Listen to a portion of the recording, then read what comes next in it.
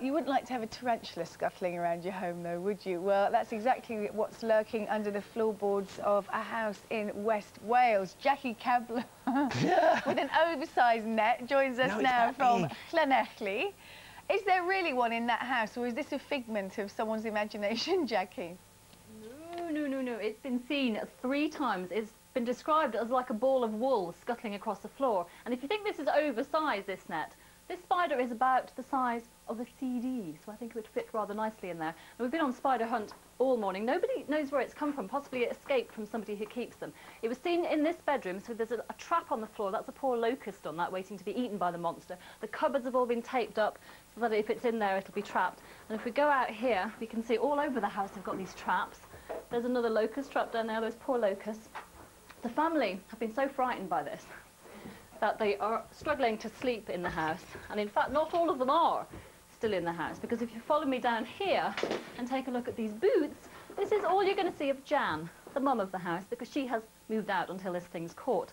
Now Wayne, this is Wayne with his tennis racket. That was his bedroom up there. Wayne is now sleeping on the sofa with this racket ready to bash it. And over here is the man that's been called in to try and catch it. This is Geraint. Now Wayne, first of all, you were in bed. Tell me what happened.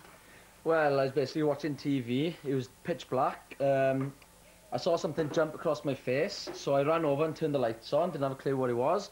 To my amazement... Oh, sorry, it's okay. To my amazement, there's a massive tarantula on the floor of my bedroom. I've never had such a fright in all my life. So you're sleeping down here, ready to bash it. Geraint is trying to catch it. Now, we've got an example of what, because we don't know what it is, but you think it might be something like this. I think it's a bird-eating spider. This is actual skin of a bird-eater. It's actually quite sweet and soft. Yeah. And how you've got your locust, so we've got the tub of locust here. Yeah, we've got the locust. We're hoping to catch it alive, but because of Jan has got a bad heart. Yeah, Jan the mum, that's why she's moved out. So we've obviously got to get rid of it pretty quickly now. So if we can't catch it with live bait, we're going to have to fumigate the house, unfortunately. Which I don't want to really do, but it looks like we're going to have to do it. Now, even if it did bite poor Wade or somebody, it's not going to kill them, but it could cause a horrible allergic reaction. Yeah, the hairs on the tarantula can give you a horrible reaction. I actually got bit by one. It was just like a bee sting, basically.